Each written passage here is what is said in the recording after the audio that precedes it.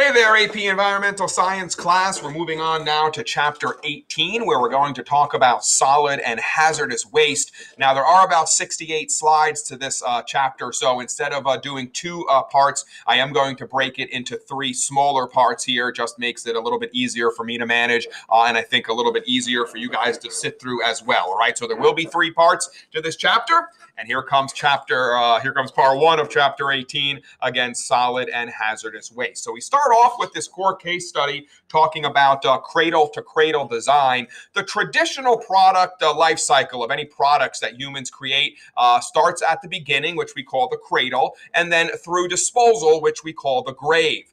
Well, the new approach is a cradle-to-cradle design. This means that we reuse parts over and over in other products. We never have a grave, okay? We don't dispose of the products. What we do is we cradle them, use them, and then use their any waste, cradle it again into the beginning, and use it in some other product. This is the thinking of solid waste and pollution as potentially valuable materials and chemicals. So instead of thinking as waste, as being just waste, we're looking at that waste as having some value to it. And this actually mimics nature. In nature, if you remember, thinking back to the previous chapters we did in the fall, remember that nutrient recycling, right? Nature really doesn't have waste.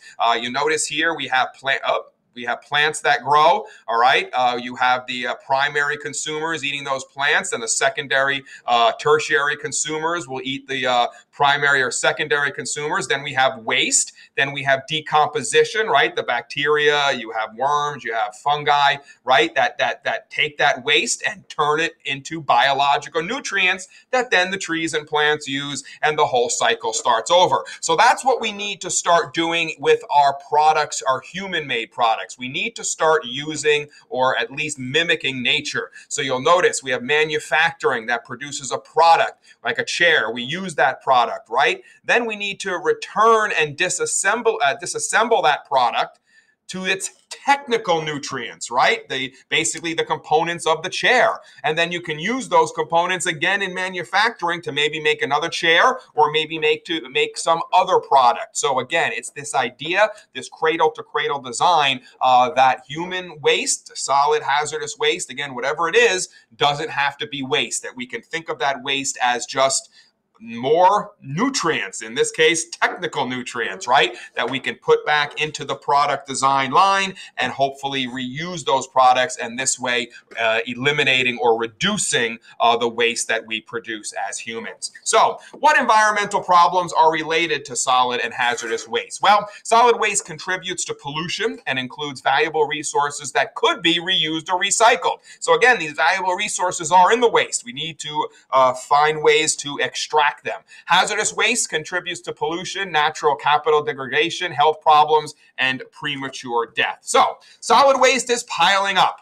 And again, in the natural world, there is virtually no waste, right? The Earth system has evolved, and that includes the plants and animals in it, to basically use all the waste. There virtually is no waste. Then, of course, us humans show up, and we start producing all this waste. So what type of solid waste do we have? Well, we have industrial solid waste. This will come from mines, from farms, and from industries. And then we have what's known as municipal solid waste, or MSW, and that's garbage or trash. That's what you and I are producing on a daily basis in our homes and in school here. All right, the MSW, the municipal solid waste. Much of the waste ends up in rivers, lakes, oceans, and natural landscapes, of course, which is obviously a problem. So, for instance, single-use plastic bags. 100 billion used in the U.S. each year, take 400 to 1,000 years to break down, okay? So those plastic bags, and I know we've had some issues, but some debates here in Westchester and over in Rockland County at supermarkets, use them, not use them, etc. But this is some of the arguments for not using these plastic bags, right? They take up to 1,000 years to break down, and they actually never disintegrate completely, okay? So they're not biodegradable. They block drains, they block sewage systems, and they kill wildlife. And any discarded plastic threatens wildlife. So where does our municipal solid waste end up? Well, in most cases, it's buried in landfills or burned in more developed countries. open dumps in less developed countries, okay? So here in the U.S., we either bury them in landfills or we burn them. In less developed countries, the solid waste is often thrown into open dumps where basically anything can happen to it. The waste can seep into groundwater. The waste can, the people can go walk over these dumps, get the hazardous waste into their bodies, et cetera, et cetera. So, another case study here. This is about solid waste in the United States. So the United States is the world's largest producer of solid waste. If that stat surprises you, I would be surprised, okay, because I think you know what goes on in with the affluence here that we talked about here in the U.S. And about how we are a fairly richer society, and as a result, we use a lot of stuff, and so we're producing a lot of solid waste, and the highest in solid waste per person. Industrial waste represents 98.5% of all solid waste. So again, it's not necessarily you and I in our daily routines. But again, all the industry here in the U.S., mining, agriculture, producing a good chunk of that waste. Most waste breaks down very slowly. Lead, mercury, glass, styrofoam, and most plastic bottles actually never break down completely. So what we're looking at here is this is basically. So we have composition of U.S. municipal solid waste on the left side and where that solid waste goes after it is collected on the right side here. So U.S. Congress has actually exempted the disposal of these chemicals from a lot of regulations. So there isn't a lot of regulation when it comes to disposing chemicals and other types of municipal solid waste. But you'll notice here, so paper, 27%. Food, 14.5%, yard trimmings, 13.5%, plastics, metals. Okay, so these are your breakdowns for where the U.S. municipal solid waste. And again, this is the stuff that we're producing in our homes, that we're producing in schools, in our office buildings, etc. Where does it go? 53% into sanitary landfills, 34% gets recycled, and 13% gets incinerated, which is burned. So what we need to do is, obviously, we need to take this 34% chunk and try to increase it as much as possible. And that's where we need to head over the next 50 to 100 years. That's why you're taking this course. And hopefully you will be one of the leaders, if you do go into environmental science, in maybe moving our municipal solid waste collection away from the landfills, away from incineration, and more towards that recycling and reuse. And that's what we're going to talk about for a good part of this chapter. Hazardous waste is a serious and growing problem. So again, we're talking about, the first part talked about solid waste wasn't necessarily hazardous, like papers and plastics and things like that. Now we're going to talk a little bit about hazardous waste. So hazardous or toxic waste threatens human health or the environment. Toxic, corrosive, flammable, can undergo violent or explosive chemical reactions, or can cause disease. All right, these are all kind of the categories where hazardous waste would be put under. Some classes of hazardous waste: organic compounds, toxic heavy metals, and radioactive waste are three of the classes of hazardous waste that we have out there. So what we're looking at here is again talking about this stuff.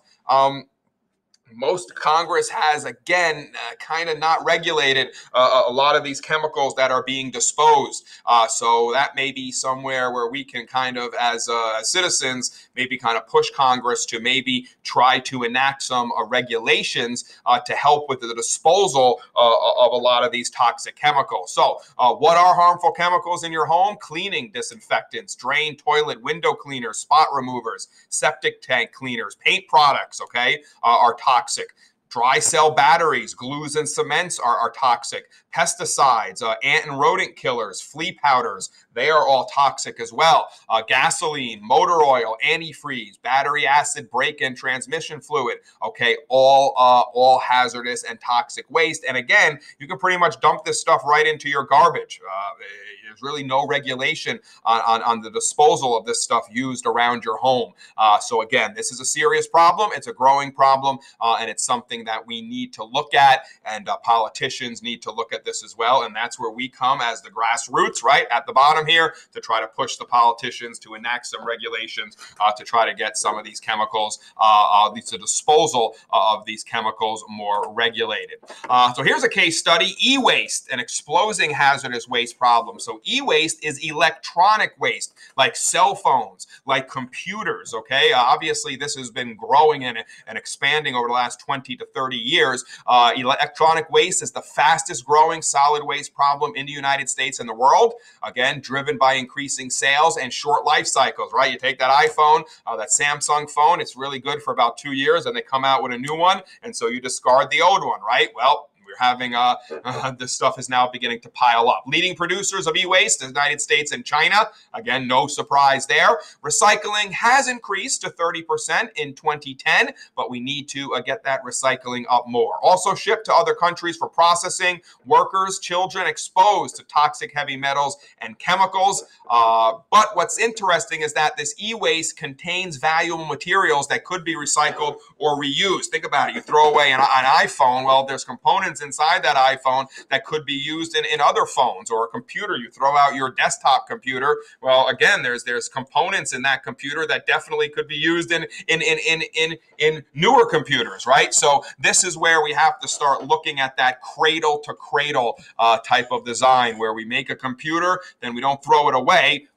If it comes old, you break it apart, use its materials in a newer computer, and then all that e-waste doesn't end up in a landfill either here in the U.S. or in some underdeveloped country, where then children or workers can be exposed to the toxic metals and chemicals in this waste. Because again, a lot of the landfills in our underdeveloped countries are not secured landfills; they're open landfills, which means anyone can just walk on them. And what's happening actually in some of these underdeveloped countries is, because a lot of this e-waste has valuable materials, you have children 10, 11, 8 years old rummaging through these landfills looking for this e-waste to sell.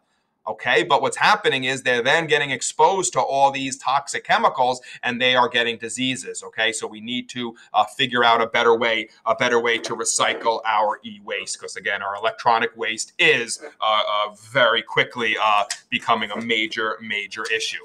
So how should we deal with solid waste? Of course, that's the big question. Sustainable approach, we need it, all right? Approach to solid waste. So again, we can produce less of it. We need to reuse or recycle it. And if we do have to dispose of it, we have to safely dispose of what may be left over, okay? So those are the three parts to the sustainable approach to solid waste. So we talk about waste management. First, again, just produce less, right? Then reuse or recycle, and then finally safely dispose of what is left. So waste management focuses on controlling waste in order to limit their environmental harm, but does not attempt to reduce the amount of waste, okay? So that's something you got to make some distinctions with these terms, okay? Waste management focuses on controlling the waste to limit the harm, but does nothing to reduce the waste. So waste management is basically a reactionary a type of thing here, where we have this waste, we'll focus on controlling it, limiting the environmental harm, but we're not going to attempt to reduce the amount of waste being produced. Waste reduction does just that, however. That reduces less solid waste and makes more of reusing and recycling. We also have integrated waste management, which is a variety of strategies for management and reduction of waste all put into one.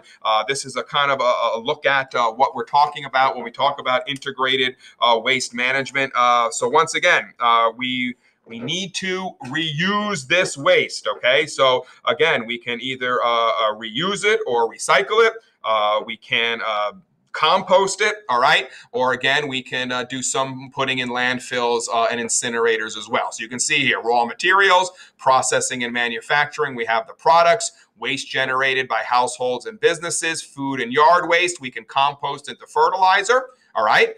Any other waste, paper, metal, glass, plastic, we can reuse or recycle to again put that back up into the chain here. Then, all right. If we do get some hazardous waste, okay, we need some kind of hazardous waste management to get rid of it, and then our remaining mixed waste can either go into landfills or can get burned. Okay, so this is kind of your integrated waste management, very similar to the integrated pest management. If you remember from a couple of chapters ago when we talked about agriculture, okay, we need to kind kind of use all of these, with most of us trying to be in the green here. But obviously, if we, there's going to be some toxic chemicals, there'll be some waste that we can't reuse, we can't recycle. So then we need some ways to either manage the hazardous waste or, again, use some landfills, some incinerators. So we're not saying we're going to get rid of landfills and incinerators 100%, but the point is to reduce the amount of waste going into the landfills, into the incinerators, into your hazardous waste management by using, reusing, and recycling of the material. Again, more of that cradle to cradle idea with products rather than the cradle to grave idea, which we do more so now. So the 4 R's of waste reduction, I'm sure you kind of know them here. Refuse, don't use it. Reduce, use less of it. Reuse, use it over and over. And then recycle, which converts used resources to useful items and byproducts made from recycled materials. And then, of course, we have composting, using bacteria to decompose biodegradable waste. So I would definitely memorize the 4 R's of waste reduction: refuse, reduce, reuse, recycle. You may very well need to use them on a test question coming up, either on one of mine tests or on the APES test coming up in May. So there are 6 strategies. All right, we can change industrial processes to limit or reduce use of harmful chemicals. We can redesign manufacturing processes to use less material and energy.